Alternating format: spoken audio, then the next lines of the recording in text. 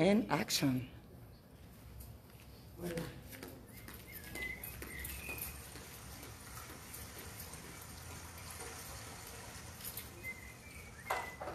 I heard an old story, how a Savior came from glory, how he gave his life on Calvary to save a wretch like me. I heard about his groaning, of his precious blood's atoning. Then I repented of my sin and won the victory. Oh, victory in Jesus, my Savior forever. He sought me and bought me with his redeeming blood. He loved me ere I knew him, and all my love is due him. He plunged me to victory beneath the cleansing flood. I heard about his healing, of his cleansing power revealing, how he made the lame to walk again and caused the blind to see him. And then I cried, dear Jesus, come and heal my broken spirit. And somehow Jesus came and brought to me the victory. Oh, victory in Jesus, my Savior forever. He sought me and bought me with his redeeming blood. He loved me ere I knew him, and all my love is due him. He plunged me to victory beneath the cleansing flood. I heard about a mansion he has built for me in glory, and I heard about the streets of gold beyond the crystal sea. Oh, about the angels singing and the old redemption story. And some sweet day I'll sing up there the song of victory. Oh, victory in Jesus, my Savior forever. He sought me and bought me with his redeeming blood. He loved me ere I knew him, and all my love is due him. He plunged me to victory beneath the cleansing flood. Let's give the Lord a hand clap of praise in this house tonight. Praise the Lord. Victory in Jesus. Give a shout of victory in this house tonight. Just give the Lord a hand clap of praise in this house. Just lift up those hands and just say, God, I thank you for the victory, Jesus. Lord, you saved my soul tonight. We give you adoration and honor, Lord, tonight. In the name of Jesus. Oh, God, where would we be without the victory of Jesus? My God, God, God. Good evening, fellow brothers and sisters. I thought that was a wonderful way to begin our service tonight. And I believe that it was a fitting song for what God has departed into my spirit over this last week. And I believe that God has placed that song in me for us to meditate on tonight. So welcome this evening to our Wednesday night Bible study here at the Whole World Gospel Center. I am Pastor House. I am the pastor here at the Whole World Gospel Center here at 2509 South Elm Avenue here in the lovely town of Sanford, Florida. And we are so privileged and so honored tonight to be with you in the house of the Lord tonight. Are you happy to be alive in Christ? Somebody give me an amen. Amen. If you love the Lord, say amen. Amen.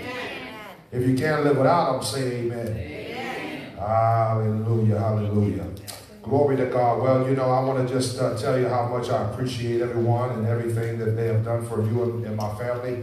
Well, I myself and my family this past few weeks here on in the month of October, we have been so blessed and so honored and so fortunate to be recipients of your love and your appreciation for us. So I just want to take the time out and tell you how much we love you and how much we thank you for all that you do. And this goes to all every other pastor listening tonight. We appreciate what you do.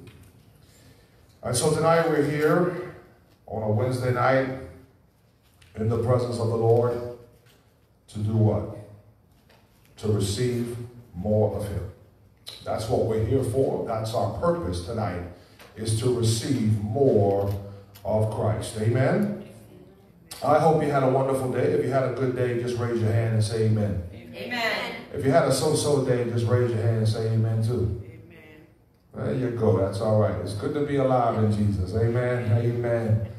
The rain falls on the just and the unjust, does it not? Amen. Amen. We are not exempt from things of this world. But we thank the Lord tonight for being with us tonight. Father, we will usher your presence into this place, God.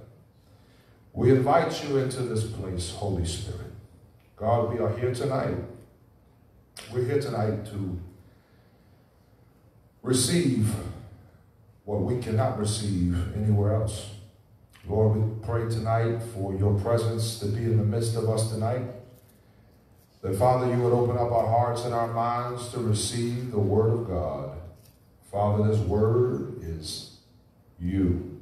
It's been given to us to know more of you and to be more like you. So tonight, Father, I pray that we've come to this place tonight, Father, with a spirit of expectation, expecting a mighty move from you tonight. We are not exempt tonight, Lord, from letting the Holy Ghost fall in this house. Father, this is Bible study, but your spirit, Father, will abide wherever there are grateful hearts. And Father, your word says, where 2 or 3 are gathered in my name, you would be in the midst. And so tonight, Father, we invite you, Holy Spirit, into this place. Reign in this place. You have dominion in this place. You have our full concentration and our focus tonight, God. Father, let us tonight, Lord, put everything aside. Our daily walk, things that have happened in today's circumstances that were unexpected, but they happened. The trials of life, God.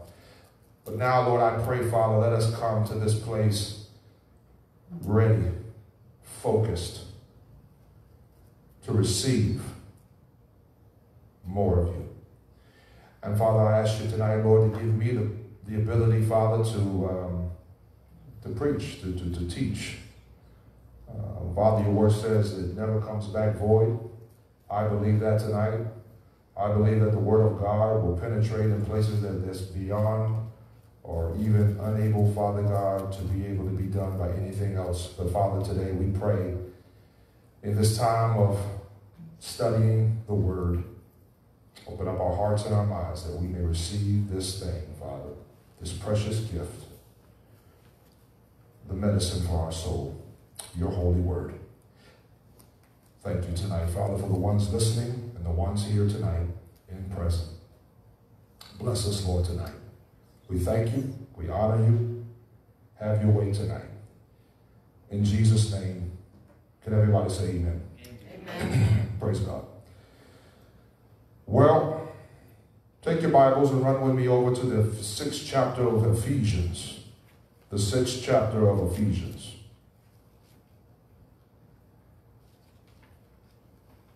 If you don't have your Bible tonight, we'll have it on the back of the screen. Amen. Praise the Lord. Oh, look at who's in the back there. All right, hey, buddy. My sound man. All right. Praise God. Praise the Lord. All right. Let me get my glasses here. It's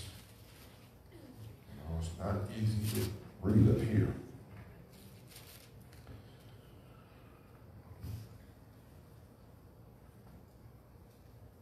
Okay. The 6th chapter of Ephesians. We're going to start at verse 10 tonight. What the Lord has deposited in me tonight is a series. It is virtually impossible for me to extract everything that God has in these verses in one Wednesday night service. It's impossible. If it were possible, which I mean it is possible, but it would be kind of like where Paul was preaching for 5+ hours. I remember the man of God fell asleep and fell down the stairs, and then he died, and then Paul got up and went down and touched the man, and the man rose back up again. And we can stay here 5 or 6 hours, but